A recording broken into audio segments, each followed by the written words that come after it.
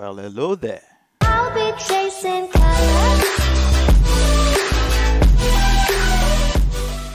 Hi everyone, welcome back to my channel. This is Amanzi Ogbonna here with another video. Today I'll be talking about how I moved away from macOS for development in Docker.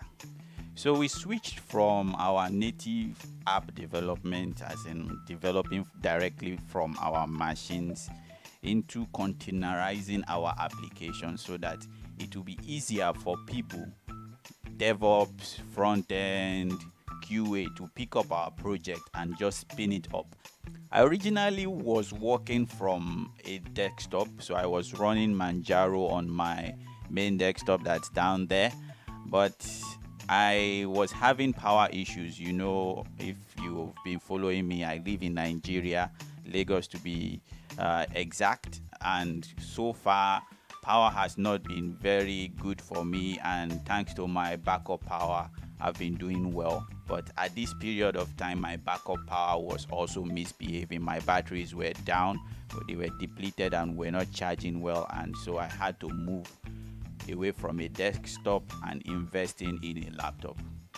So I got this laptop here. This is my 2019 MacBook Pro 16-inch, and it's been doing well. I installed Docker on it, and I tried running Docker on this my machine, and I faced a lot of hell. So at the beginning, when I installed Docker, I run some simple applications, spin up a simple Node.js application. It worked fine, but after I imported our project file, or rather our compose, we normally use make to build our system, and it runs a Docker compose for different environments. So on running Docker compose on this my laptop, it's supposed to be the best as at 2019/2020. The laptop was running very hot and loud, so I became scared. I was like, this is not sustainable. If you know physics, a lot of moving parts will eventually break down. So I was more or less panicking that this is not sustainable and I cannot continue running my Docker on this machine. Originally I thought it was specific to my machine. Maybe my machine was faulty. Then I went to the online threads and I noticed that many people were facing the same issue that I was, and I tried all their hacks and none of them seemed to work. I increased my RAM, I did some hacks that helped my file system to recognize, or rather to for macOS to be faster with the file system in the Docker. Still nothing was working. The system was running at max just to run my application, and to make matters worse, whenever I run our tests, I'm like praying my system doesn't blow up or something. Eventually I came to the conclusion that if you are running Docker on macOS and you're running a simple application, it will not be a problem for you. So if you are spinning up a simple application, a Node server or a simple Python application, something like that, you are fine, not too complex. But if you are running a system like ours, we are running 2 Node servers, Postgres and Redis, then an Nginx server which more or less handles the proxies. That more or less made the system cry. I don't know why, but it was crying. If you have any experience with running almost equal amount of tools, please leave that down in the comment, and maybe I'm missing something and I don't know. But either ways, if you are running something as complex as my company is and you are running tests, our tests are very heavy, you may have issue running Docker in macOS. So eventually I gave up. So my next step became not throwing out my MacBook Pro, but still using my MacBook Pro. So I installed VirtualBox inside my macOS. So inside VirtualBox I also installed Ubuntu Server. So Ubuntu Server now became my Docker OS. So in Ubuntu server now, I am now installing Docker.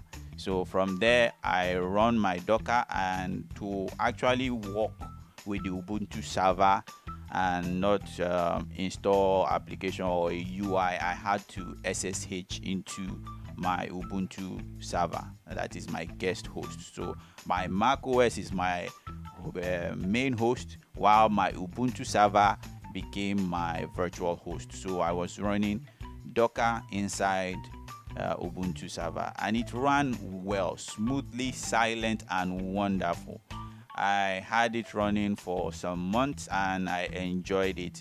The only problem I had was whenever you run a test at first, it runs fine, and if you keep running that our tests like repeatedly, the speed degrades over time, and it reaches a stage where I have to turn off my either turn off my Docker or turn off my Ubuntu server, one of the above or all of them all together, before it picks up speed. Unfortunately, it reached a point where I could no longer bear the recurring restart that I had to do. So I had to move away, because when your team needs you to deliver on something and you have to always restart your virtual machine or even your whole system in some cases. Sometimes I even faced issue where my virtual machine operating system disk size failed. I had to clone it, and so many problems. I got tired. I was like, I never faced any of this issue when I was on the desktop. So eventually I went back to my trusty desktop. So as at now, I'm no longer having too much power issues. Power is stable. My backup system is giving me enough power to work, and I'm more or less enjoying the use of my desktop, because I also invested in my desktop, so it could not be there idle, because originally I was supposed to use it for video editing, gaming, and also programming, but because of I switched to my laptop, I wasn't programming on it. But right now I'm grateful. I'm currently using it and it's working fine. I installed Ubuntu directly on my external hard disk and I'm booting into it. So I installed Docker inside Ubuntu. I'm not using Ubuntu server anymore. I'm using the proper GNU desktop, and it's working fine. So it's more or less the same thing. How do I connect to my desktop Ubuntu? I'm not using the desktop UI to code. I'm still using my MacBook to code on my Ubuntu desktop. So I'm SSHing into my desktop from my laptop, because I prefer to program through macOS, and I've moved some of my resources here, so I cannot go back and forth between desktops. So we use Slack in the office, so I would always want my workflow to be on the same machine. So I'm using Visual Studio to SSH into my machine. I'm also using iTerm to SSH into the machine also, and have access to the bash or Z shell. So I use Z shell, and so far it's been working fine and everything has been golden. It's also good to note though, if you are going to try the same thing, running your Ubuntu, your Docker or your Ubuntu on your desktop and working from your laptop, you should consider having a Wi-Fi in your house that you can give the machine a static IP, that is map the MAC address of the desktop to a particular IP address, so that you don't have to keep changing the IP address whenever you want to SSH into the machine, or you don't have to go into the Ubuntu server to check what is your IP before I can SSH into you.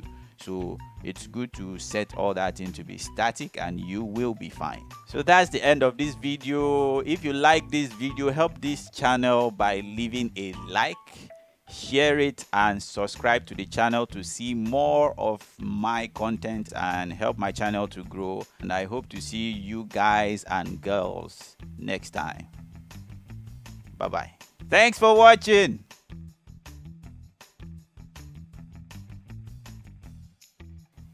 You still here?